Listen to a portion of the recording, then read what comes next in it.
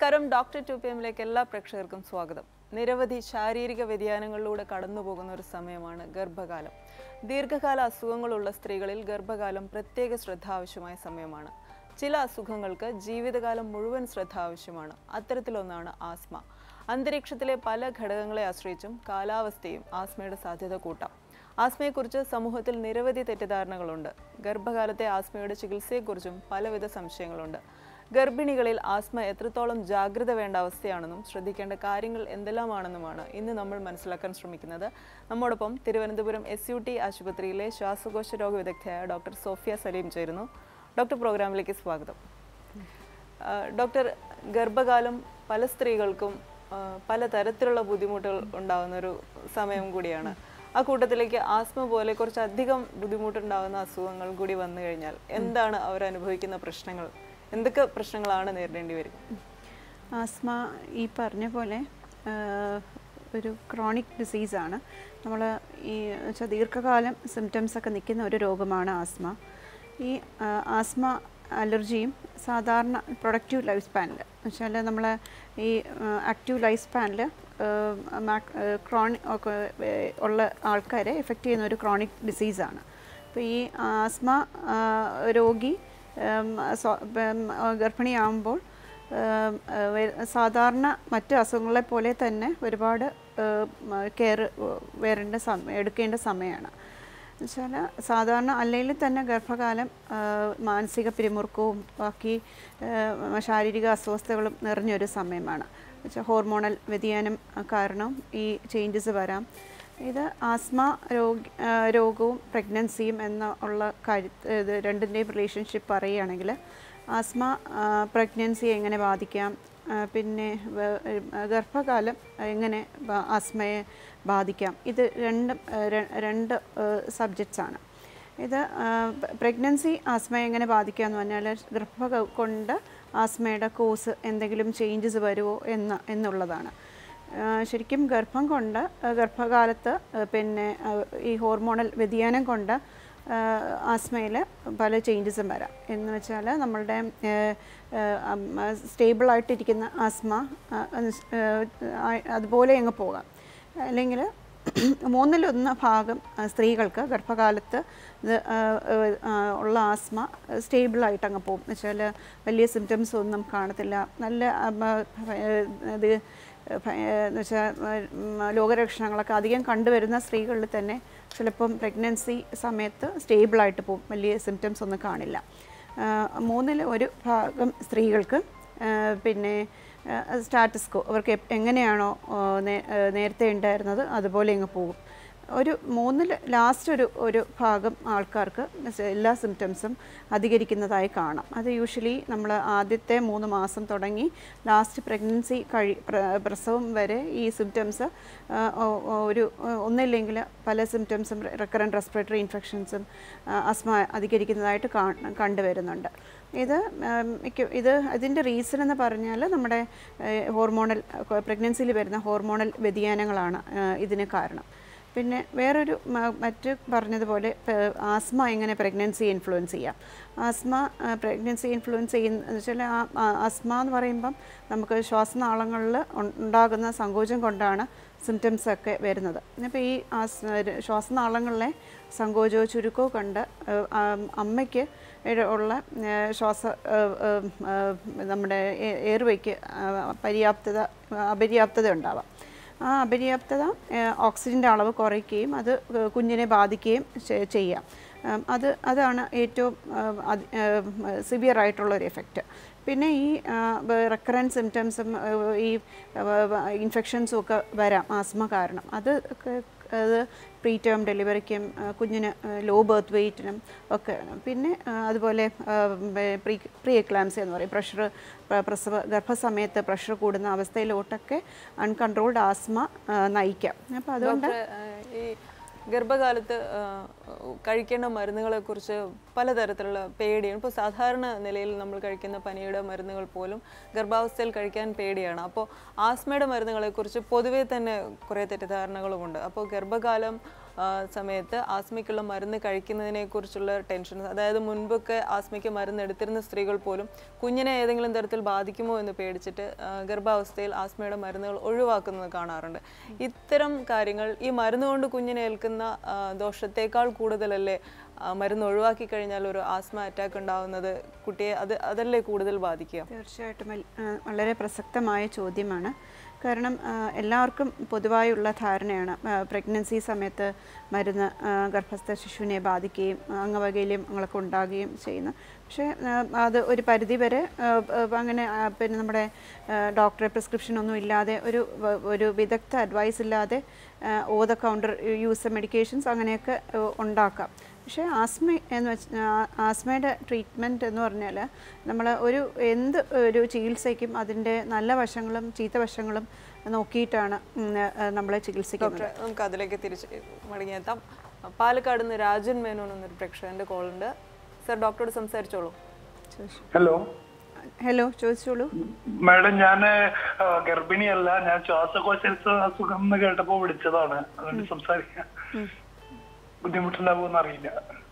ചോദിച്ചോളൂ. ഗർഭിണിയല്ല, ഗർഭിണിയായിട്ട് റിലേറ്റഡ് അല്ല. നമ്മുടെ വിഷയം അതല്ല സർ, വേഗം ചോദിച്ചോളൂ. നമ്മുടെ വിഷയം അതല്ല, എന്നാലും സർ ചോദിച്ചോളൂ.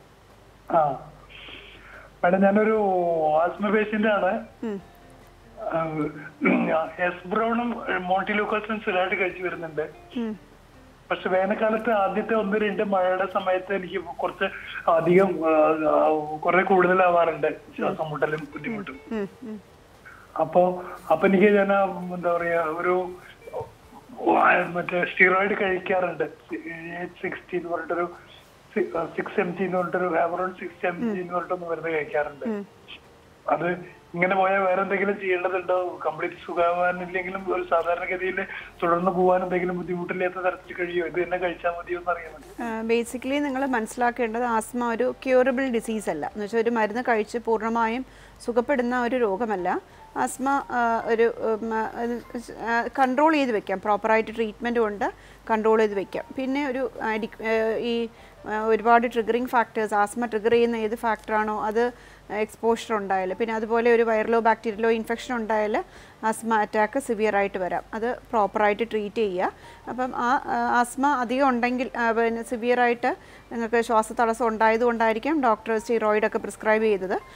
എന്തായാലും ആസ്മയുടെ ചികിത്സ ലൈഫ് ലോങ് വേണ്ടിയതാണ്. എന്ന് വെച്ചാൽ അത് ആസ്മയുടെ സിവിയറിറ്റി പോലെ ഇരിക്കും അതിൻ്റെ ട്രീറ്റ്മെൻറ്റ്.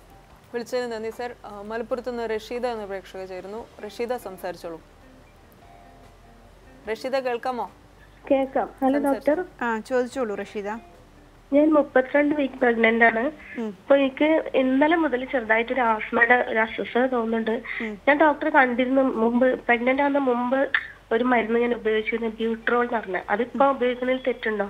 ഇല്ല. എന്ന് വെച്ചാൽ നമുക്ക് പ്രഗ്നന്റ് ആവുന്നതിന് മുമ്പ് എന്ത് മരുന്ന് കൊണ്ട് നമ്മൾ കൺട്രോൾഡ് ആയി ഇരുന്നു, ആസ്മ നന്നായി കൺട്രോൾ ആയിരുന്നെങ്കിൽ, എന്ന് വെച്ചാൽ വേറെ നിങ്ങൾക്ക് രോഗലക്ഷണങ്ങളൊന്നും ഇല്ലാതെ സ്റ്റേബിളായിട്ടിരിക്കുന്നെങ്കിൽ ആ മരുന്ന് തന്നെ കണ്ടിന്യൂ ചെയ്യുക. എന്ന് വെച്ചാൽ നമ്മൾ ഇൻഹേലർ മെഡിക്കേഷൻസിന് അത് പിന്നെ ഒരു എയറോസോൾ രൂപത്തിൽ നമ്മുടെ ശ്വാസകോശത്തിൽ എത്തുന്ന മരുന്നുകളാണ്. അത് ഒരു ക്രമാതീതമായിട്ട് ഉപയോഗിച്ചാൽ മാത്രമേ നമ്മുടെ രക്തത്തിൽ അലിഞ്ഞ് ബാക്കി ഇത് ഓർഗൻസിലോട്ട് പോകുന്നുള്ളൂ.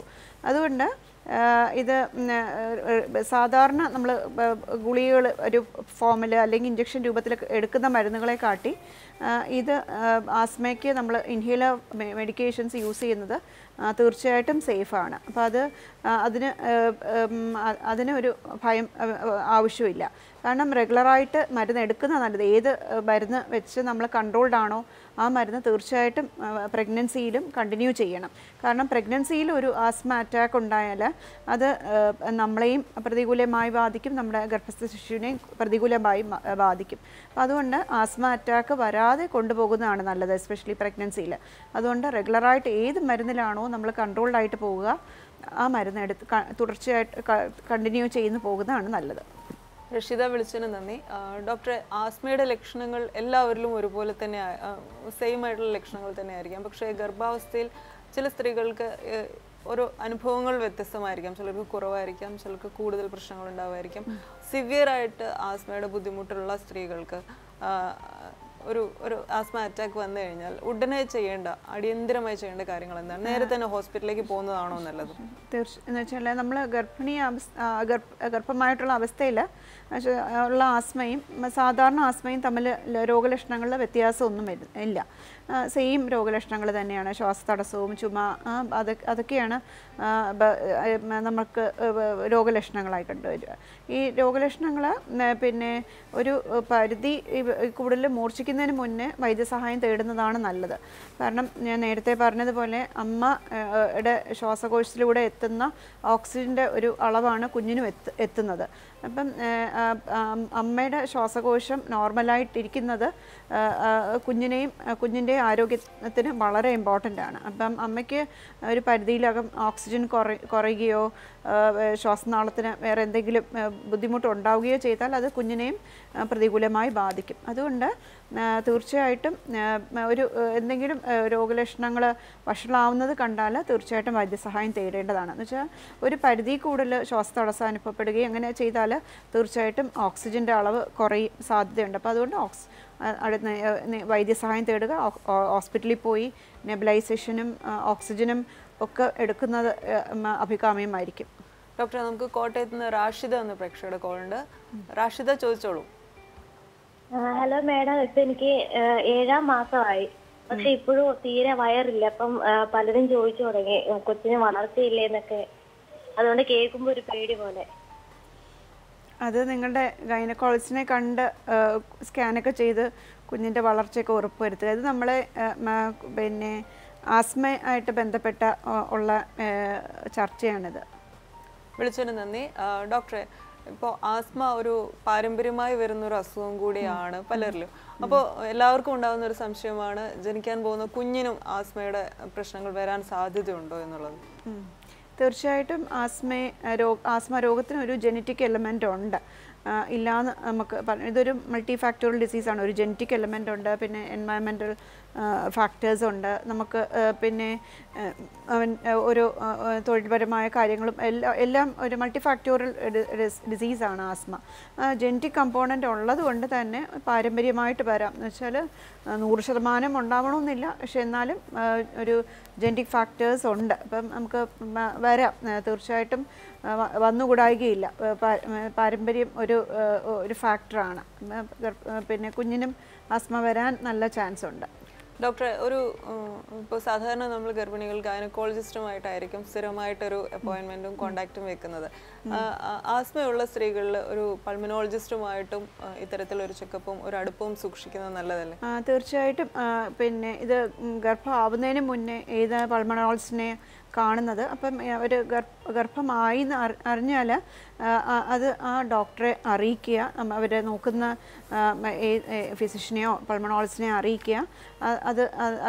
അതനുസരിച്ച് ട്രീറ്റ്മെൻറ്റ് മോഡിഫിക്കേഷൻസ് ഒക്കെ ഉണ്ടെങ്കിൽ അതുപോലെ കൊണ്ടുപോകുകയാണ് നല്ലത്. കാരണം പ്രഗ്നൻസിയിൽ നമ്മുടെ കൊടുക്കുന്ന മരുന്നുകൾ സാധാരണ കൊടുക്കുന്ന മരുന്നുകളെക്കാട്ടി കുറച്ച് വ്യത്യാസം എന്ന് വെച്ചാൽ നമ്മുടെ FDA അപ്രൂവൽ അനുസരിച്ച് മരുന്നുകളെ പ്രഗ്നൻസിയിൽ കൊടുക്കുന്ന മരുന്നുകളെ ABC, D, X അങ്ങനെ ക്ലാസിഫൈ ചെയ്തിട്ടുണ്ട്. Dയും Xും കാറ്റഗറിയിൽ വരുന്ന ഡ്രഗ്സ് നമ്മൾ പ്രഗ്നൻസിയിൽ തീരെ കൊടുക്കാത്ത ഡ്രഗ്സാണ്. അപ്പം ഈ ABC വിഭാഗത്തിലെ ഡ്രഗ്സ് ആയിരിക്കും നമ്മൾ പേഷ്യൻസിന് കൊടുക്കുക. അപ്പം എന്ന് വെച്ചാൽ ഈ ആസ്മ ഉള്ള രോഗികൾക്ക് മറ്റു രോഗികളെ പോലെ തന്നെ അവർക്ക് കഫക്കെട്ടും പിന്നെ അലർജിക് സിംറ്റംസും ഒക്കെ വരാൻ സാധ്യത കൂടുതലാണ്. ഞാൻ പറഞ്ഞതുപോലെ ഒരു വിഭാഗം ഗർഭിണികൾക്ക് സിംറ്റംസ് ഒക്കെ വേഴ്സൺ ചെയ്യാൻ പ്രഗ്നൻസിയിൽ. അപ്പം പ്രഗ്നൻ്റ് ആവുമ്പം അവരുടെ നേരത്തെ നോക്കിക്കൊണ്ടിരുന്ന ഫോളോ അപ്പ് ഏത് ഡോക്ടറെ അടുത്താണോ ചെയ്തുകൊണ്ടിരിക്കുന്ന ആ ഡോക്ടറെ കണ്ട് പ്രഗ്നൻ്റ് ആണെന്ന് പറഞ്ഞ് അതനുസരിച്ച് എന്തെങ്കിലും മരുന്നുകളിൽ എന്തെങ്കിലും മാറ്റം വരുത്തണമെങ്കിൽ തീർച്ചയായിട്ടും മാറ്റം വരുത്തേണ്ടതാണ്. ഡോക്ടറെ, നമുക്ക് ഒരു ഇടവേളയ്ക്ക് സമയമായിരിക്കുന്നു. വളരെ വേഗം തിരിച്ചെത്താം.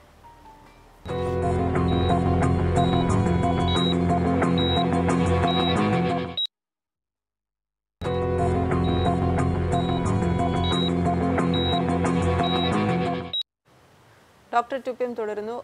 ആസ്മയുള്ള പ്രഗ്നൻ്റായ സ്ത്രീകൾ അറിഞ്ഞിരിക്കേണ്ട കാര്യങ്ങളാണ് ഇന്ന് നമ്മൾ സംസാരിക്കുന്നത്. നമ്മളിപ്പം ഉള്ളത് തിരുവനന്തപുരം SUT ആശുപത്രിയിലെ പൾമനോളജിസ്റ്റായ ഡോക്ടർ സോഫിയ ആണ്. ഡോക്ടർ, നമുക്ക് കൊച്ചിയിൽ നിന്നും ഷെഹന എന്നൊരു പ്രേക്ഷകയുടെ കോൾ ഉണ്ട്. ഷെഹന ചോദിച്ചോളൂ. ഷെഹന കേൾക്കാമോ? സംസാരിച്ചോളൂ. ഹലോ, ചോദിച്ചോളൂ. എനിക്കിപ്പോ 6 മാസമായി പ്രഗ്നന്റ് ആണ് ഇപ്പൊ ഞാൻ. അപ്പോ ഡോക്ടർ പറഞ്ഞത് ഈ മരുന്ന് യൂസ് ചെയ്യണമെന്ന് കുഴപ്പമില്ല എന്നാ പറഞ്ഞത്. എന്നാലും ഇനി അത് കൊച്ചിനെ ഇനി എന്തെങ്കിലും ബാധിക്കുമെന്നുള്ളൊരു പേടിയാണ്. ഇല്ല ഷഹന, പ്രഗ്നൻസിയിൽ ഞാൻ പറഞ്ഞില്ലേ, നമ്മുടെ യൂഷ്വലി ആസ്മയ്ക്ക് യൂസ് ചെയ്യുന്ന ഡ്രഗ്സ് എല്ലാം ഇൻഹേലർ രൂപത്തിലുള്ള മരുന്നുകളല്ലേ. നമ്മൾ ഗുളികകൾ രൂപത്തിലോ ഇഞ്ചക്ഷൻ രൂപത്തിലോ ഉപയോഗിക്കുന്ന മരുന്നുകൾ വളരെ കുറവല്ലേ. അങ്ങനെ നമ്മൾ യൂഷ്വലി ഇൻഹേലേഴ്സാണ് പ്രിസ്ക്രൈബ് ചെയ്യുക. ഇൻഹേലേഴ്സ് സേഫാണ് പ്രഗ്നൻസിയിൽ. അപ്പം അതുകൊണ്ട് കുഞ്ഞിനെ ബാധിക്കുമോ എന്ന് അങ്ങനെ ഒരു ഭയം വേണ്ട. തീർച്ചയായിട്ടും നമുക്ക് ശ്വാസതടസ്സമൊന്നും ഇല്ലാതിരുന്നാലേ കുഞ്ഞിന് എഡിക്വേറ്റ് ആയിട്ട് ഓക്സിജൻ കിട്ടുകയുള്ളൂ. അതല്ലേ ഇപ്പോൾ നമുക്ക് ഒരു മരുന്ന് യൂസ് ചെയ്യുമ്പം അതിൻ്റെ നല്ല വശവും ചീത്ത വശവും നോക്കണ്ടേ. ഇതിന് നല്ല വശങ്ങളാണ് കൂടുതൽ. നമുക്കൊരു ആസ്മ അറ്റാക്ക് വന്നു പോയാൽ കുഞ്ഞിന് പ്രശ്നങ്ങളുണ്ടാകാം. പിന്നെ അതുപോലെ നമുക്ക് ആസ്മൻ്റെ ഒരു സിംറ്റം അല്ലേ, നിർത്താത്ത ചുമ ഒക്കെ വന്നു പോയാൽ ബ്ലീഡിങ്ങും പ്രീറ്റേം ലേബറും ഒക്കെ വരാം. അപ്പോൾ അതുകൊണ്ട് ഏറ്റവും സേഫ് നമ്മൾ ഏത് മരുന്നിലാണോ നമ്മൾ കൺട്രോൾഡായിട്ട് പോയിക്കൊണ്ടിരിക്കുന്നത് ആ മരുന്നുകൾ തീർച്ചയായിട്ടും പ്രഗ്നൻസിയിലും തുടർച്ചയായിട്ട് ഉപയോഗിക്കുക. ഷെഹന വിളിച്ചതിന് നന്ദി. തിരൂരിൽ നിന്ന് ബഷീർ കൂടി ചേരുന്നു.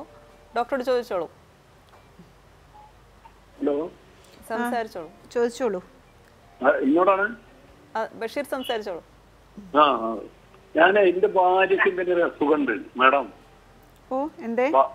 ഭാര്യക്ക് ഈ ശ്വാസമുട്ടലിന്റെ തടസ്സാണ്. ഞാനാണെങ്കിൽ എന്റെ പേര് ബഷീർ എന്നാണ്. എനിക്ക് സ്പൈനൽ കോഡിന്റെ ഓപ്പറേഷൻ കഴിഞ്ഞിട്ട് ഇരിക്കുകയാണ് ഞാൻ വീട്ടില്. അപ്പൊ എല്ലാ കാര്യങ്ങളും എനിക്ക് ചെയ്തു തരാനുള്ള ആള് എന്റെ ഭാര്യയാണ്. അവള് കനഞ്ഞ ശ്വാസമുട്ടാണ്. ഒരു ഓട്ടോറിക്ഷയ്ക്ക് അവിടെ പോയി വരാൻ വയ്യ, എവിടെയെങ്കിലും ഒരു കോടിപ്പടി കയറാൻ വയ്യ, ഹോസ്പിറ്റലാണെങ്കിലും വേറെ എവിടെയാണെങ്കിലും പോകാൻ വയ്യാത്തൊരു കണ്ടീഷനിലാണ്. പരിപൂർണമായിട്ടും വിട്ടുമാറാൻ വല്ല വഴിയുണ്ടാ? ഞാൻ ഈ ചോദ്യങ്ങളോട് ഗർഭത്തിന്റെ ആൾക്കാർ ചോദിക്കുന്ന ചോദ്യത്തിന്റെ ഇടയിൽ ഞാൻ എന്റെ ഭാര്യനെ പറ്റി ചോദിച്ചതാണ് മാഡം. അപ്പൊ അതിനുള്ളൊരു നല്ല മറുപടി തരുമെന്ന് പ്രതീക്ഷിക്കുന്നു ഞാൻ.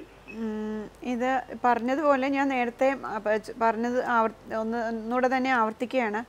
ആസ്മ പൂർണ്ണമായും ഭേദമാകുന്നൊരു രോഗമല്ല, പക്ഷെ കൺട്രോൾ ചെയ്ത് വെക്കാം. എന്ന് വെച്ചാൽ വലിയ രോഗലക്ഷണങ്ങളൊന്നും ഇല്ലാതെ കൺട്രോൾ ചെയ്ത് പോകാം. പക്ഷെ അതിന് ആവശ്യമായ ചികിത്സ എടുക്കണം. ചികിത്സ എടുക്കാതിരുന്നാൽ ഏത് അസുഖത്തെയും പോലെ തന്നെ ആസ്മയും മൂർച്ഛിച്ച് പിന്നെ ഒരു ചെറിയ അധ്വാനം ചെയ്യുമ്പം പോലും നമുക്ക് ശ്വാസതടസ്സം ഉണ്ടാവുകയും ബാക്കി അധ്വാനം ഉള്ള ഒരു ജോലി നമുക്ക് ചെയ്യാൻ പറ്റാതെയും ആകാം. അതുകൊണ്ട് ആദ്യം ഭാര്യയോട് കറക്റ്റായിട്ടുള്ള ചികിത്സ എടുക്കാൻ പറയുക. പ്രോപ്പറായിട്ട് ചികിത്സ എടുത്തു പോയാൽ അസുഖം മൂർച്ഛിക്കുകയുമില്ല. എന്നുവെച്ചാൽ നമ്മുടെ ക്വാളിറ്റി ഓഫ് ലൈഫ് മെയിൻറ്റെയിൻ ചെയ്ത് കൊണ്ടുപോകാം. ബഷീർ വിളിച്ചതിന് നന്ദി. ഡോക്ടറെ, നമുക്ക് വിഷയത്തിലേക്ക് വരികയാണെങ്കിൽ ഇപ്പോൾ ഡോക്ടർക്കും ഉണ്ടാവും ആസ്മയുള്ള പ്രഗ്നൻ്റ് ആയിട്ടുള്ള പേഷ്യൻസ് ഒരുപാട്. അപ്പോൾ അവർക്ക് ഒരു പ്രഗ്നൻസിൻ്റെ തുടക്കം മുതൽ ഒരു 9 മന്ത്സിലേക്ക് ഡോക്ടർക്ക് പ്രിസ്ക്രൈബ് ചെയ്യാൻ പറ്റുന്ന ഒരു ജീവിത രീതിയോ അല്ലെങ്കിൽ അവർക്ക് മാറ്റങ്ങൾ വരുത്തേണ്ട കാര്യങ്ങളോ ഒഴിവാക്കേണ്ട സാഹചര്യങ്ങളോ ഒക്കെ ഒന്ന് പറയാമോ? തീർച്ചയായിട്ടും. നമുക്ക് സാധാരണ പ്രഗ്നൻ്റ് അല്ലാത്തൊരു ഏതൊരു വ്യക്തിക്കും നമ്മളൊരു ആസ്മ ആക്ഷൻ പ്ലാൻ ഉണ്ടാക്കാൻ പറയാറുണ്ട്. ആസ്മ ആക്ഷൻ പ്ലാൻ എന്ന് പറഞ്ഞാൽ ഒരു സ്കൂൾ സ്റ്റുഡൻ്റ് ആയാലും അവർക്ക് ഉപയോഗിക്കുന്ന മരുന്നുകളുടെ ഒരു ലിസ്റ്റ്, എന്ത് അസുഖം മൂർച്ഛിച്ചാൽ ഉപയോഗിക്കേണ്ട ഇൻഹേലേഴ്സ്, ഏത് ഡോക്ടറെയാണ് കോൺടാക്ട് ചെയ്യേണ്ടത്, നിയറസ്റ്റ് പ്ലേസ് എവിടെ, ഹോസ്പിറ്റൽ എവിടെയാണ്, ഇതെല്ലാം ഉള്ള ഒരു ഡയറി അവർ കീപ്പ് ചെയ്യാനായിട്ട് നമ്മൾ അഡ്വൈസ് ചെയ്യാറുണ്ട്. അപ്പം നമ്മളൊരു ആസ്മ ഉള്ള ഒരു സ്ത്രീ പ്രഗ്നൻ്റ് ആകുമ്പം അവരുടെ ഈ ആസ്മ ആക്ഷൻ പ്ലാന് നമ്മൾ മോഡിഫൈ ചെയ്യാറുണ്ട്. മോഡിഫൈ ചെയ്യാറ് എന്ന് പറഞ്ഞാൽ ഇൻ ദ സെൻസ് നമ്മൾക്ക് നേരത്തെ കൊടുത്തുകൊണ്ടിരിക്കുന്ന എല്ലാ മരുന്നുകളും നമ്മൾ കൊടുത്തെന്ന് വരില്ല. അപ്പം അവരുടെ നമ്മൾ സാധാരണ ഇൻഹേലർ മരുന്നുകളാണ് നമ്മൾ കൊടുക്കുന്നതിൽ നമ്മൾ ഒരു ബ്രോങ്കോ ഡയലേറ്റർ എന്ന് വെച്ചാൽ ശ്വാസനാളങ്ങൾ വികസിക്കാൻ ഒരു മരുന്നും ഒരു സ്റ്റീറോയിഡ് കോമ്പിനേഷനുമാണ് നമ്മൾ കൺട്രോളർ മെഡിക്കേഷനായിട്ട് കൊടുക്കുന്നത്. അതിൽ നമ്മൾ പ്രിഫേർഡ് ഡ്രഗ് പ്രഗ്നൻസിയിൽ ഒരു സ്റ്റീറോയിഡ് മാത്രം ഇൻഹേൽ ചെയ്യാനായിട്ട് ഉള്ള ഒരു ഇൻഹേലറാണ് കൊടുക്കുക. അപ്പം നമ്മൾ നേരത്തെ ഒരു കോമ്പിനേഷൻ ഡ്രഗ് യൂസ് ഉണ്ടായിരുന്നെങ്കിൽ നമ്മൾ ആ രോഗി ആസ്മ കൺട്രോൾഡ് ആയിട്ടുള്ള രോഗിയാണെങ്കിൽ നമുക്ക് വേറെ സിംറ്റംസ് ഒന്നും ഇല്ലെങ്കിൽ നമ്മൾ ഒരു മോഡിഫൈ ചെയ്ത് ഒന്ന് ഡ്രഗ് മാറ്റി സ്റ്റിറോയിഡ് മാത്രമുള്ളൊരു ഇൻഹേലർ കൊടുക്കുക പതിവ്.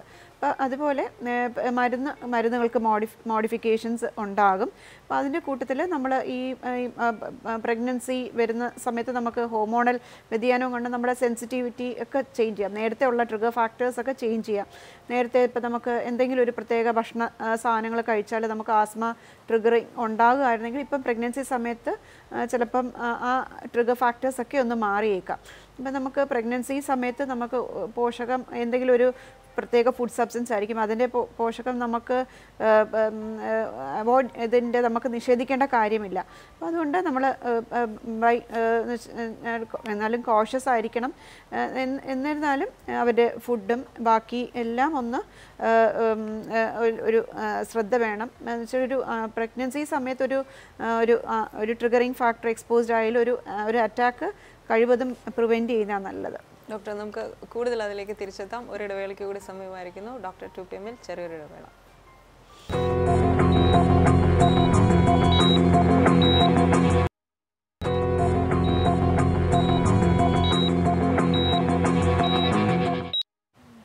ഡോക്ടർ 2 PM തുടരുന്നു. ആസ്മയുള്ള ഗർഭിണികൾ അറിഞ്ഞിരിക്കേണ്ട കാര്യങ്ങളാണ് നമ്മുടെ ഇന്നത്തെ വിഷയം. നമ്മോടൊപ്പമുള്ളത് തിരുവനന്തപുരം SUT ആശുപത്രിയിലെ പൾമനോളജിസ്റ്റായ ഡോക്ടർ സോഫിയ സലീമാണ്. ഡോക്ടർ, ഈ ആസ്മയുടെ പ്രശ്നങ്ങൾ ഗർഭാവസ്ഥയുടെ അവസാനത്തെ 3 മാസങ്ങളിൽ കുറച്ച് അധികരിക്കുമെന്ന് കേട്ടിട്ടുണ്ട്. അതിനുള്ളൊരു സാധ്യത ഉണ്ട് എന്ന് കേട്ടിട്ടുണ്ട്. അങ്ങനെയാണെങ്കിൽ പ്രസവത്തോടടുക്കുന്ന സമയത്ത് അല്ലെങ്കിൽ ഡെലിവറിയുടെ ദിവസമൊക്കെ ഈ ആസ്മയുടെ ബുദ്ധിമുട്ട്, ഒരു ആസ്മ അറ്റാക്കൊക്കെ വരുന്നത് കൂടുതൽ പ്രശ്നമുള്ള കാര്യമല്ലേ? തീർച്ചയായിട്ടും. കാരണം ഒരുപാട് സ്ട്രെസ്സിൽ ഒരു സ്ത്രീ ഒരുപാട് സ്ട്രെസ് അനുഭവിക്കുന്ന ഒരു ഘട്ടമായിരിക്കും അത്. അതിൻ്റെ കൂട്ടത്തിൽ മാനസികമായിട്ടും പിന്നെ ശാരീരികപരമായിട്ടുമൊക്കെ അതിൻ്റെ കൂട്ടത്തിൽ ഒരു ആസ്മ അറ്റാക്ക് കൂടെ വന്നു പോയാൽ അത് ശരിക്കും അവരെ പ്രതികൂലമായി ബാധിക്കും. അപ്പം അതുകൊണ്ട് യൂഷ്വലി നമുക്ക് ഈ ആസ്മ വേഴ്സൺ ചെയ്യുന്നത് 24 ആഴ്ച കഴിഞ്ഞ് ഈ ഡെലിവറി സമയം വരെ ആണ് യൂഷ്വലി അത് ആസ്മ മൂർച്ഛിക്കുന്നതായി കണ്ടുവരുന്നത്. പ്രോപ്പറായിട്ട് ട്രീറ്റ്മെൻറ്റ് എടുക്കുക. പക്ഷേ ആസ്മ ഉള്ളവർക്ക് ഈ സമയത്ത് മൂർച്ഛിച്ചാൽ നമുക്ക് പോസ്റ്റ് ഡെലിവറി ഹോസ്പിറ്റൽ സ്റ്റേയും ബാക്കി കോംപ്ലിക്കേഷൻസും ഒക്കെ അധികം ആയിട്ടാണ് കണ്ടുവരുന്നത്. ഡോക്ടർ, ഇത് കണ്ടുകൊണ്ടിരിക്കുന്ന പ്രേക്ഷകർക്ക് ഒരു ടെൻഷൻ ഇപ്പോൾ കൂടിയിട്ടുണ്ടാവും. അങ്ങനെയാണെങ്കിൽ തന്നെ എത്ര പേടിക്കാതെ ഇത് നമുക്ക് മാനേജ് ചെയ്യാൻ പറ്റുന്ന ഒരു അസുഖമായി കൊണ്ടുപോകാവുന്നതാണോ? തീർച്ചയായിട്ടും അതിന് ഒരു ടെൻഷനും ഭയപ്പാടും തീരെ ആവശ്യമില്ല. എന്നുവെച്ചാൽ ആസ്മ നമ്മൾ അല്ലാതെ ഇപ്പം ഗർഭിണിയാവുന്നതിന് മുന്നേ നമ്മൾ ആസ്മ കൺട്രോൾ ചെയ്ത് കൊണ്ടുപോവുക. അത് ഏത് രോഗമായാലും നമ്മൾ പിന്നെ അത് കൺട്രോളായി കൊണ്ടുപോകാനല്ലേ നമ്മൾ ആഗ്രഹിക്കുക. അതുപോലെ പ്രഗ്നൻ്റ് ആകുന്നതിന് മുന്നേ കൺട്രോളായി പോവുകയാണെങ്കിൽ ഗർഭിണിയാവുന്ന സമയത്ത് യാതൊരു പ്രോബ്ലവും വരേണ്ട കാര്യമില്ല. അതിന് ടെൻഷൻ അനുഭവിക്കേണ്ട കാര്യമില്ല. അതിൻ്റെ കൂടെ ഉപയോഗിക്കുന്ന നമ്മൾ മരുന്നുകൾ അധികം പാർശ്വഫലങ്ങളൊന്നും ഇല്ലാത്ത മരുന്നുകൾ തന്നെയാണ്. അപ്പം അതുകൊണ്ട് പിന്നെ ഇതിന് അധിക ടെൻഷനോ അങ്ങനെ കാണിക്കേണ്ട കാര്യമില്ല. കാരണം ടെൻഷൻ തന്നെ ഒരു സ്ട്രെസ് ഒരു ഫാക്ടറാണ്, നമുക്ക് ആസ്മ ട്രിഗർ ചെയ്ത് വരുന്ന ഒരു ഫാക്ടറാണ്. അപ്പോൾ അതുകൊണ്ട് ഈ സമയത്ത് അധികം ടെൻഷന് മാനസികമായിട്ട് പിരിമുറുക്കങ്ങളൊന്നും വേണ്ടാന്ന് പറയുന്ന അവസ്ഥയല്ലേ ഇത്. അപ്പോൾ അതുകൊണ്ട് ഈ അസുഖത്തെ പറ്റിയും ഒരു ടെൻഷൻ വേണ്ട. ഡോക്ടർ, നന്ദി. വളരെ വിശദമായി ഞങ്ങളോട് സംസാരിച്ചു. ഡോക്ടർ 2 PM അവസാനിക്കുന്നു. നാളെ മറ്റൊരു വിഷയവുമായി കാണാം. നമസ്കാരം.